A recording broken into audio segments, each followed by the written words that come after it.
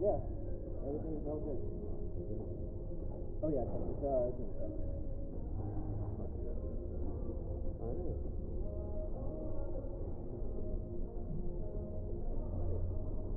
So before we start, you just want to like say your name, say how long you've been out or where you run for, all that stuff. Just a little Okay.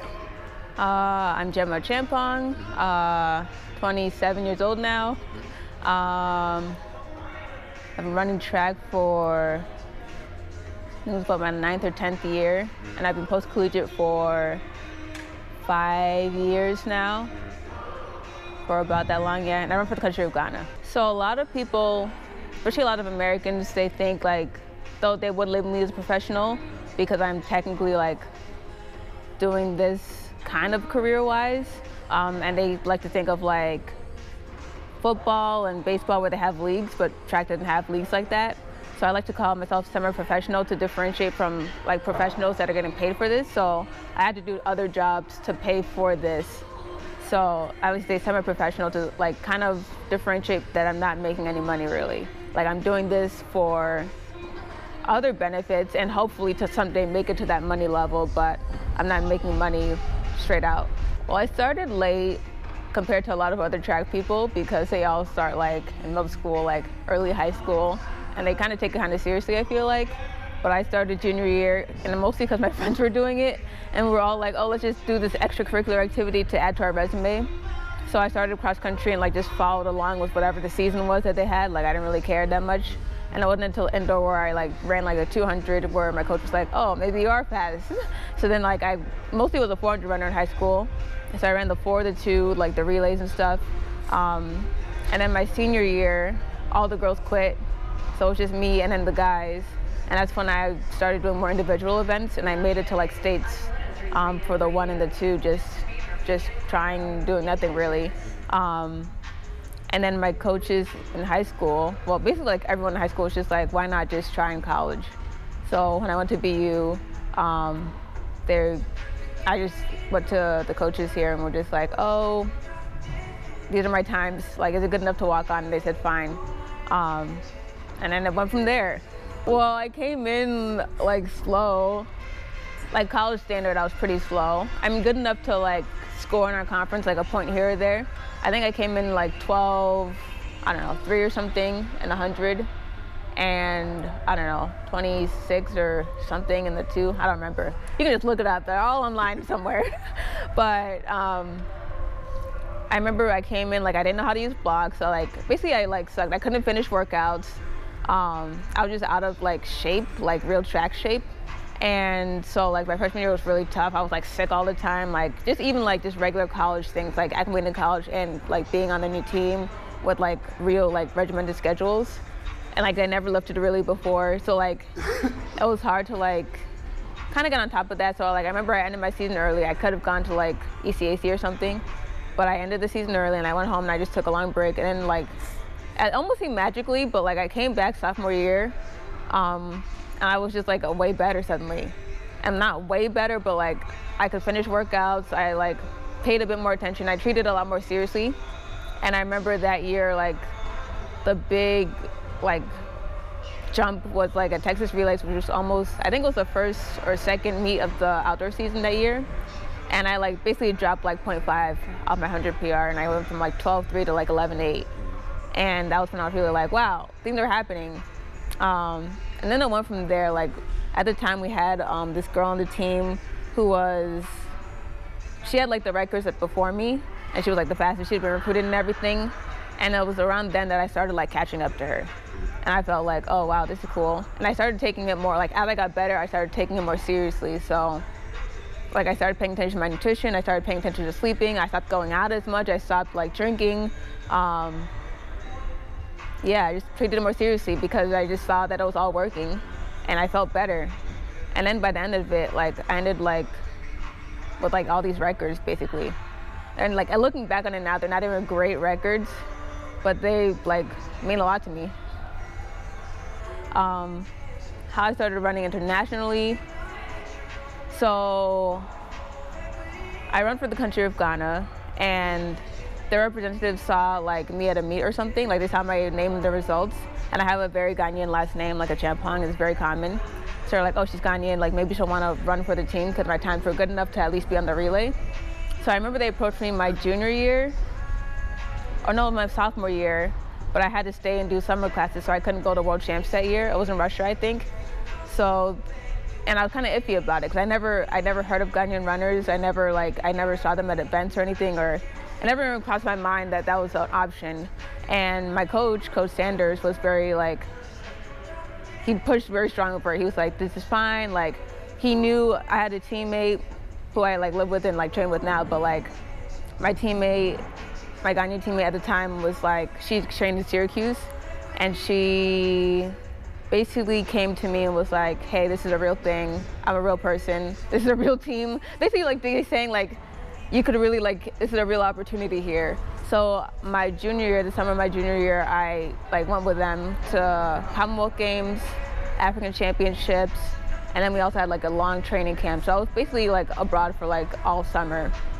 And that was like a real like experience where I really felt like, okay, this is what it's like to be like a professional athlete, like going to a training camp, training with these random people, meeting all these people on the team. Like it was actually a bigger team than I thought.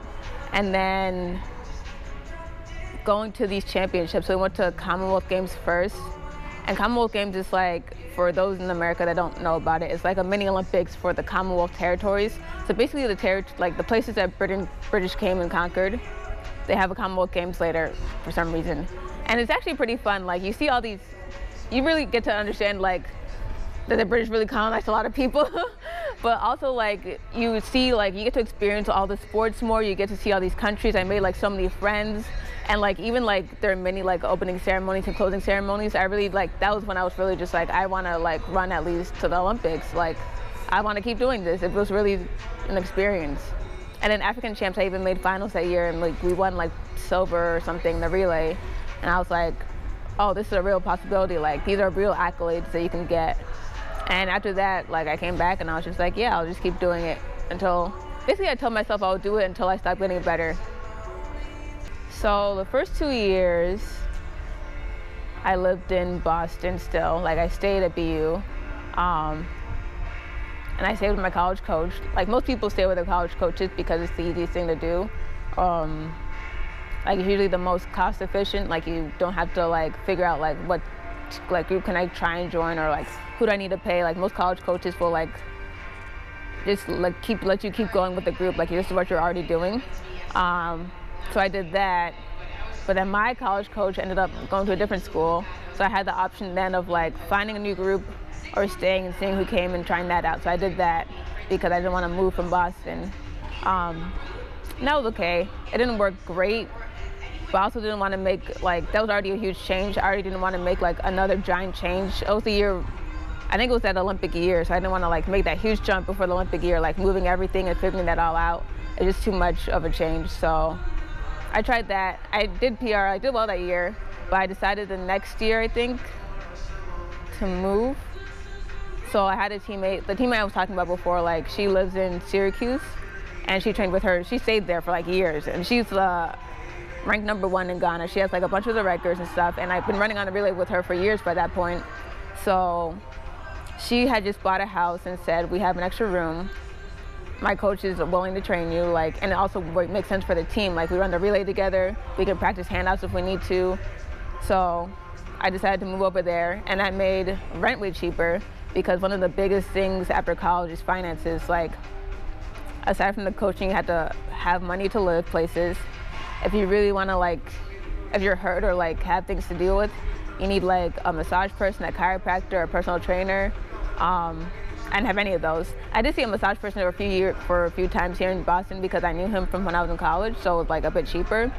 But it's definitely not a thing that I do as often as I should. And then when I moved to Syracuse, they had a chiropractor who was like basically like sponsoring them. Like he helps them out, and like he was like, yeah, sure, you can come on over. So I see that now. I see him like once a week. So those just more benefits to moving, mainly financial, but that's also the biggest thing that you have to deal with, like finances. Like if you're not a professional where you're sponsored by someone, it's definitely the finances thing. Oh, it definitely makes it easier having someone. So before moving, like I thought I was serious about track, but after moving, and they also like, she's married and has a husband who also runs semi-professionally. So, and they're older than me and have been doing it a lot longer. So to me, like going to live with them was kind of like living with like these two mentors who like had all this experience, like really knew what was happening. And like I had been talking to her a couple years before that, like asking her questions, figuring out how to do it. But living with them, I really saw like, oh, I should be doing like these things differently. Like I started eating, like I thought I was eating better, but I started eating way better. And I wasn't even drinking protein before that. So I started drinking protein like when I moved with them, because I did it like all the time. I started taking more supplements. Basically I started paying more attention to those small details, because when you go from college to semi-professional or even professional, like it's really the small things that matter, because everyone's doing the same thing basically. Like no one's having these like super special workouts or super special like techniques happening. It's all really like the attention to detail that matters the most at this point. And like having them like basically be like accountability buddies, I like to call them, like someone there to say like, in a joking way, but like also like she should really be doing that, like should really be eating that, and it kind of like makes you like really think about it, like should I be eating that, should I be doing this? And it's also nice, like, so I was training alone in Boston, and it's nice having someone to train with and also at my level. So like even doing starts with her, like going through practices, like you always just do better when someone's there watching you, or someone's there like doing it with you.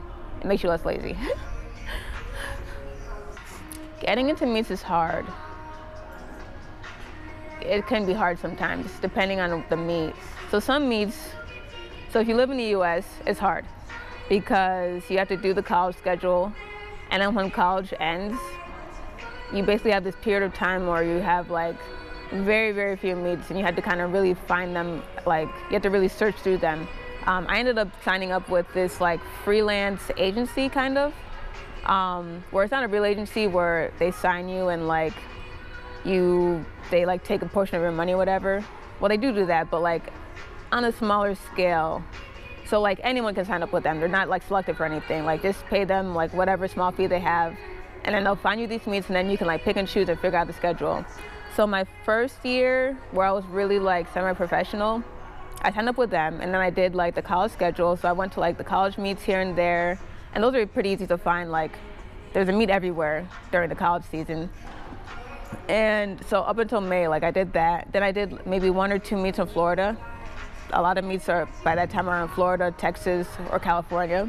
So I went to Florida, and then I went, basically like packed a huge suitcase, and then went and stayed in London for however long. And I used London as my base because I had family there, and I stayed with a friend because he had room in his house. And I basically like put like one big suitcase there, like packed a small suitcase, and then went to meets from there. So using the agency, like I signed up for a few meets, and you can kind of schedule it like, okay, I'm gonna go here and here and here, and then I'll travel to those meets, like do the 3-day thing, and then come back or go straight to another meet from there. So to make that schedule, you kind of have to figure out, you have to have your finances in order. So like during outdoor season, you have to know that like, basically in the beginning of the year, to plan all of this to this end, you have to start in like pre-season, like even before pre-season, like at the end of the last season, you had to think like, okay, where are my finances at now? Basically work all of pre-season and indoor when you have the time to stay like at home or stay like near wherever you are. And then use those saved finances to do outdoor, because it's a lot of self-financing for outdoor. So like in the US, you pay for, like you're not making any money at all. Like it's basically all just spending money to like go to the meet, go to a hotel, pay for the meet entry, run whatever you run, and then go home again. But if you go overseas, they pay you.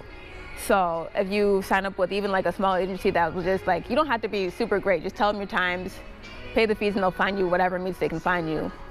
So having a better time is better to get more meets, but it's not required. Like I wasn't running crazy times back then. So you can just say, okay, here are my times, here are the meets, and they'll send you like, here's where the meet is. Like let's say it's in Spain, like the meet's in Spain, they usually always cover travel costs at least. So like the plane to and from, they'll put you at a hotel for free, and then you make money from winning. Like whatever place you get, you make some money, and they'll usually have like a tier and they'll let you know like here's how much money you make, but you have to pay all this up front and they reimburse you. So that's one of the difficult parts. So like, you have to know like, okay, I have this much money, I'll pay this to like go there, and then pay for your own food like here and there. European like meets suck at providing food. It's one of the biggest things, like even professional athletes, because we all like end up at the same meets, but the food's the same. So you have to know like, okay, how am I gonna handle my nutrition? How am I gonna handle my supplements? And then go to the meet. You have to run well. If you don't, you're not making that extra money back. You're not making a profit basically. You're just making the same money you like spent. And then you have to understand that most of the meets pay really late. So you might not see that money until like next preseason or even sometimes a bit later if they're like really bad. So you kind of have to like have enough money to not be super poor and not be able to like, you have to have enough money or at least a credit card or something where like I can come back and pay this later with the reimbursement and it won't like negatively affect me too much. I actually like, my first year I actually got into like trouble because I went to a meet and then my paycheck for whatever I was doing, I don't know, my paycheck wasn't coming until like that Friday, but it was Wednesday, and I had no money, so I like stayed in the airport for 2 days, and like lived there for 2 days, and I was just like, oh, here we go, just waiting for this money to come in. So things like that, where you're just like, it's really about managing. I like learned to manage it a lot better. Like I have an Excel sheet where I'm like, here are the meets, and here's what they're paying, and here's what I'm making, and like, here's how I need to have a plan. You have to really be organized about these things because if you just kind of like go and do it, you're gonna end up in trouble. So, but that's also the benefit. So the difference between like a freelancey kind of agency where they take anyone and a professional agency is that the professional one will cover your costs. So you don't have to have like the money ahead of time. They'll just have like, they'll do that for you. And then at the end of the day, like at the end of the season, they'll say, here's the money you either made or here's what you owe me. So that's a huge benefit or whatever, because they also like take those costs. So it's kind of hard too because you don't know as much about how much you're taking. Like doing it myself, I know like here's what they're covering. Like sometimes I know to like if I take a smaller like flight or something, I can make a little bit of money from the travel fees or something, but you won't know that with them. They'll just say this is a chunk cost that they're gonna give, and then at the end of the season you either made money or you didn't. So it's complicated, but not that complicated. Basically, it's about having your money in order as early as possible, or knowing that, okay, I have to work a ton to have that money in order by the time like the struggle season happens. It's about finding an agency that can get you the meets. Sometimes you don't need an agency. You can, like all meets are public, but it's about it's hard to find the meets, and sometimes it's hard to reach out to the European meets. So it's about having connections in that sense. Like if you also like, so my roommates, they know like a lot of people. So they'll ask like an athlete, like if we're at meets, they'll be like, oh, where are you going? Like what's your next meet, or what's your schedule looking like? And they'll say, oh, I'm going to Barbados. And they'll be like, oh yeah, who's the meet director for that? And they'll reach out themselves and be like, oh, I run this, can I come to the meet? And then they'll like do the same thing for you. Like the meet director will be like, okay, we'll cover your travel costs. Like you come like, so basically that's what the agencies do. Like they have all these connections and they reach out to these people and do that for you. But you can also do that yourself if you really like are the type of person like not care or like don't mind that extra work.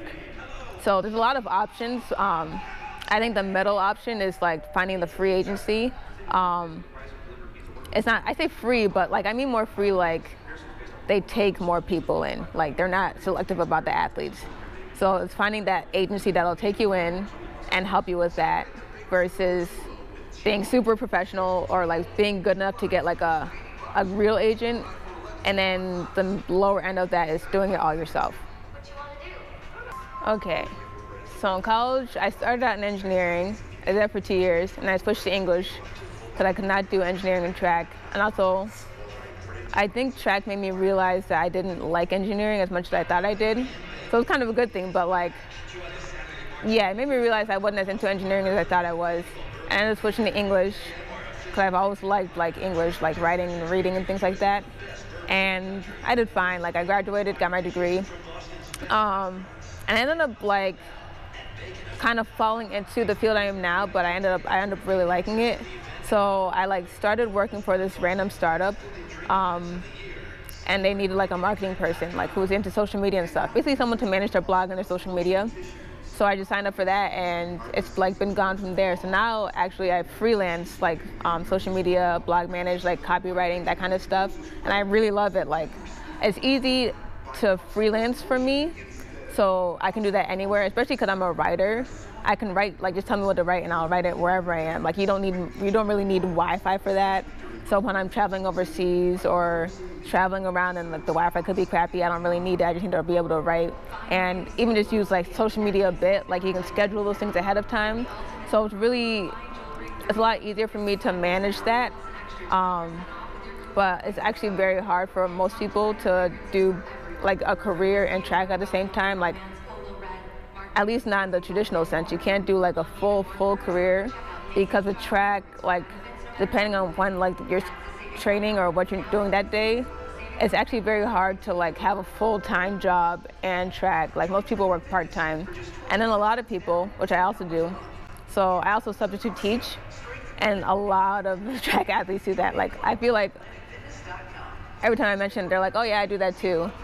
Basically, like you can go to any state. Most states have like, each state has their own rules. Like maybe you might have to take a course or like a class or something, like not a long class, but like get a certificate or something. But some states have it, you just have to have your bachelor's, which I do have. That's what New York State has.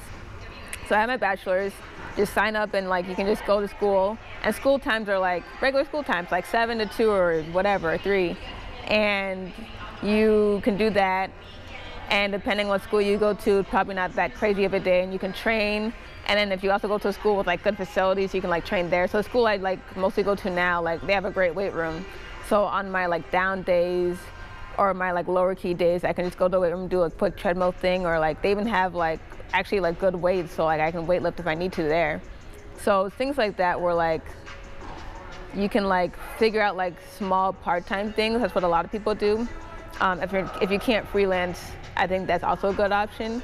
So personally, I am working on my career, but I know a lot of people who aren't. They put that on the side for now to focus on like their small goals. Well, large goals, but like short term, like these are the goals that I'm having. Like if I'm going for the Olympics for these 4 years, I'm not gonna focus too much on my career. I'm gonna focus on track, because even doing a full-time job or even a part-time job, you have to realize that like negatively affects track.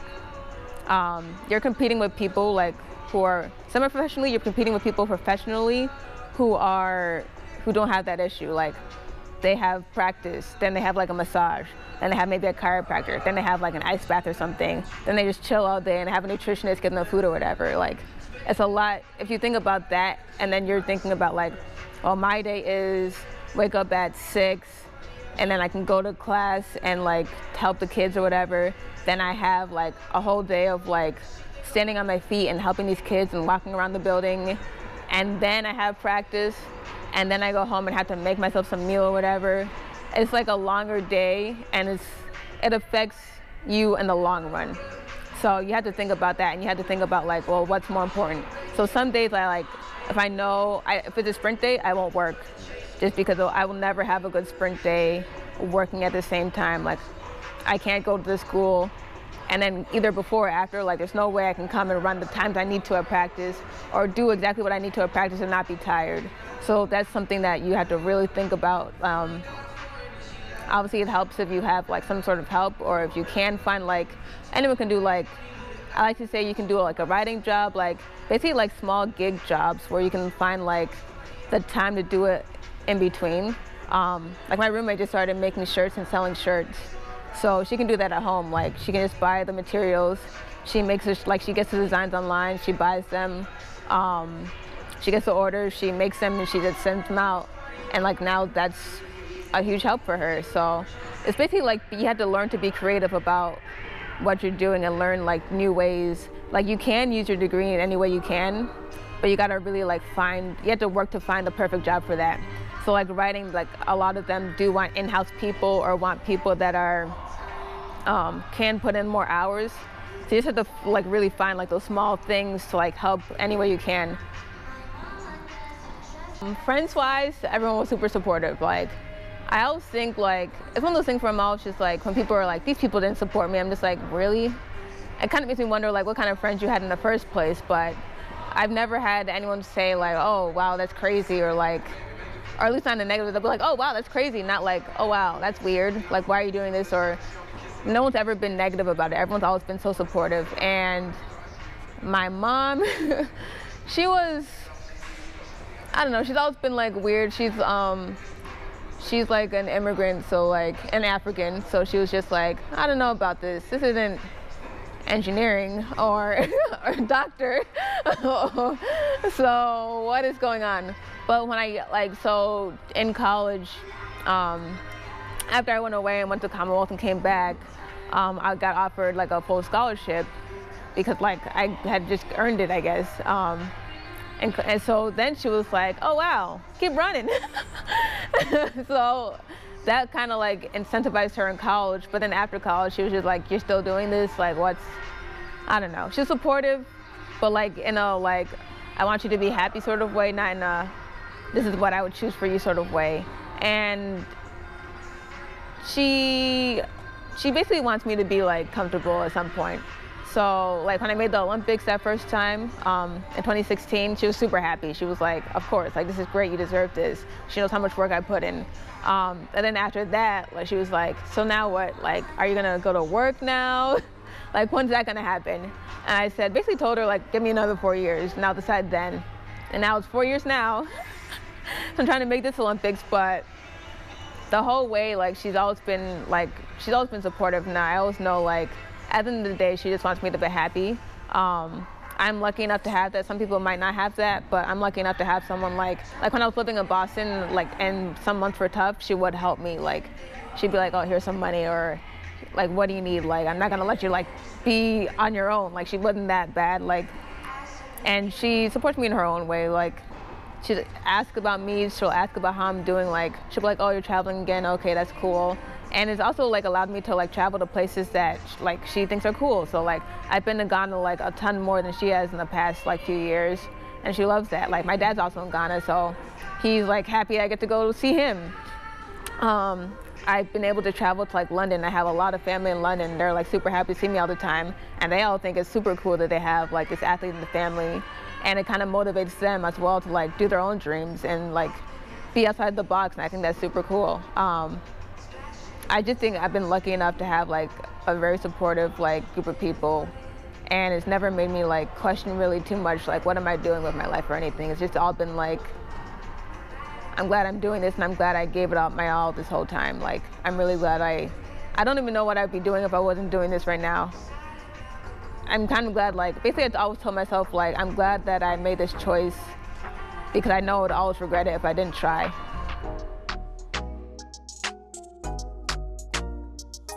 I'm Gemma Acheampong. I'm an Olympian. I run for the country of Ghana, and I run the 60, the 100, the 200, the 4x1, and 4x2s if they ever have it, and we can make some money.